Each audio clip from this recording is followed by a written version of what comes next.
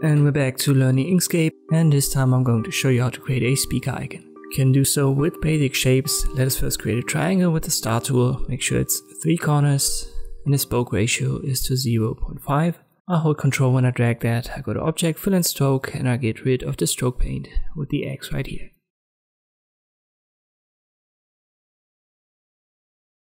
Color doesn't really play a role here, but I'll make it black. I click on it again with the cursor tool and I hold Ctrl when I rotate it. Let me size it up a little bit. I'll hold Ctrl and Shift when I do so.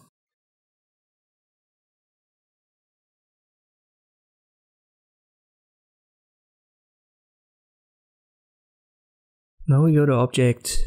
Now we go to Path and Path Effects. Click on the plus sign, use the corners.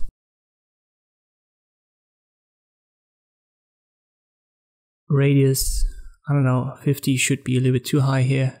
It depends on the size of a triangle. 30 is fine for me here.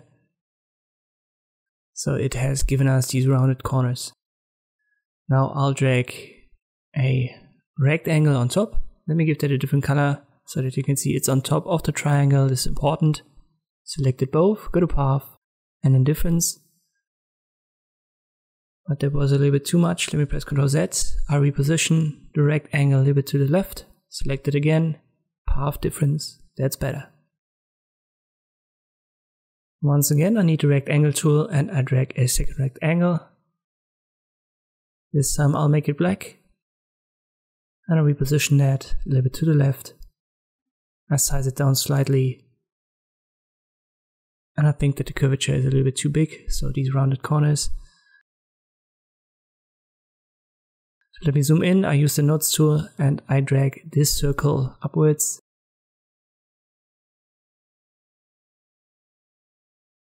Now I need to align it, so select it all, Object, Align and Distribute.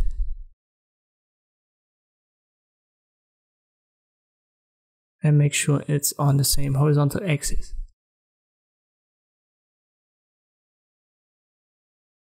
Next step, let us use the Bezier tool. I click, I hold Ctrl, go downwards, click again, and then I drag. I still hold Ctrl, I have this 45-degree angle, and that should be fine.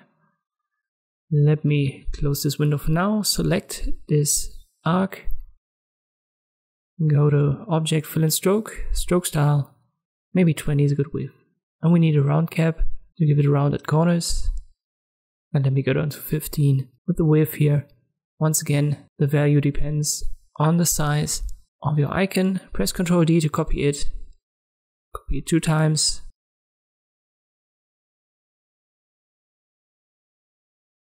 When you size it down, hold Ctrl and Shift and make sure that you put in 15 as a width. So the width is being resized as I resize these objects.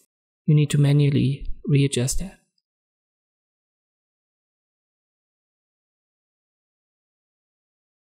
It looks fine. I shift click on these 3 elements, then Object, Align and Distribute. And this time I want to distribute it in the horizontal line. So I need this icon. You've seen the one in the middle has been repositioned. You can now select it all, go to Object and Group.